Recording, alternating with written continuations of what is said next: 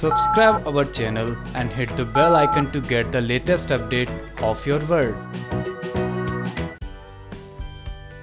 Star plus के show कसौटी जिंदगी से जुड़ी हर छोटी बड़ी अपडेट के साथ हाजिर हो चुके हैं हम आपके पास। क्योंकि इस बार मोहिनी जो अनुराग को लेकर काफी चिंता में है, लेकिन इस बार मोहिनी भी जो कहीं ना कहीं अनुराग की खुशी चाहती है और मोहिनी अपने बेटे से बात कर यही चाहेगी कि अनुराग को सिर्फ उसकी खुशियां ही मिले, क्योंकि अनुराग की खुशी देखकर मोहिनी को भी खुशी मिलेगी।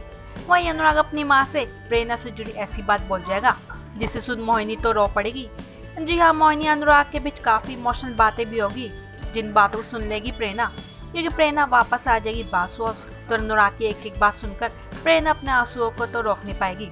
इसी चलते अब मोहिनी तो बस यही दुआ करेगी कि जो भी हो बस अनुराग को उसके हक की हर खुशियां मिले, क्योंकि अनुराग जब तक खुश रहेगा तब तक मोहिनी भी अपने बेटे की हर खुशी में शामिल रहेगी।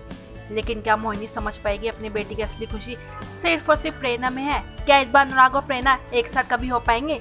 ये जानने के लिए हमारी नेक्स्ट अपडेट का इंतजार करें।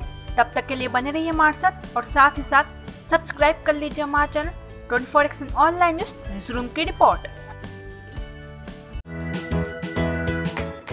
Subscribe our channel and hit the bell icon to get the latest update of your world.